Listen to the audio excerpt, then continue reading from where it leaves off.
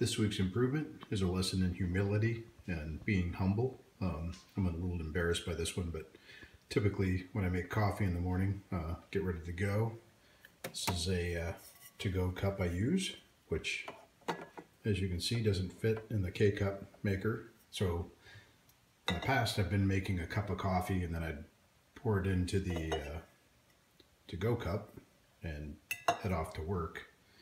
And earlier this week, while I was making coffee, I realized, and this is the embarrassing part, is the bottom of this is just a drain cup, but when I pull that out,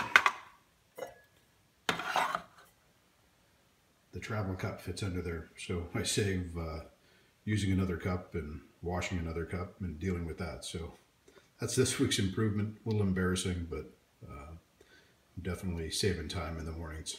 See you next week.